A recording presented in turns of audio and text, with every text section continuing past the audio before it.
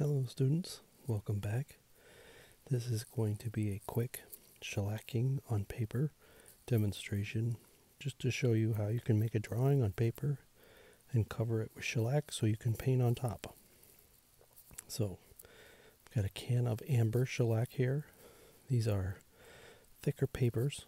This is a printmaking paper, Canson Edition, and I have drawn some portraits on here. And we're going to put a first coat of shellac on here with just a sponge brush. Usually it's best to use something that you can just throw away afterwards. If this is a little bit too thick or tacky, you can thin it out with denatured alcohol.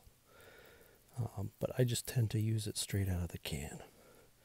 So we'll go through, put a coat on here, then we'll go and dip some more, put some on the second portrait.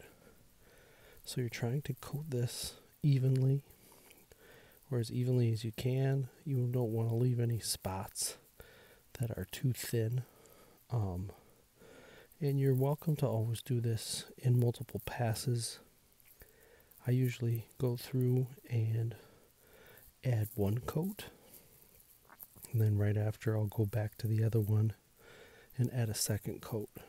I usually put it on pretty liberally, pretty thick, because you want it to be sealed. You want the paper to be closed off so you can see your drawing, but you're painting on top of the shellac, and that is nice and thick. So sometimes it takes about 15 minutes to dry. You can walk away, come back, paint again. I think I put this on thick enough that I'm pretty happy with the first coat. So here's the first two portraits, and we're probably going to go through and do two more.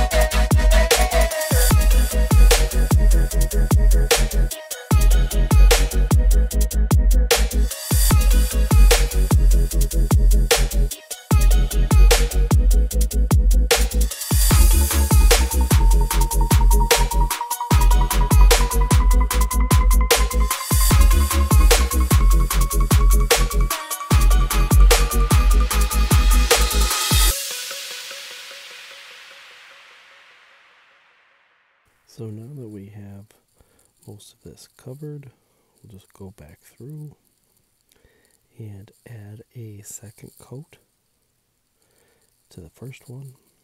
And you can see as you add the second coat, the color just becomes a little bit more solid, kind of more orangey amber color.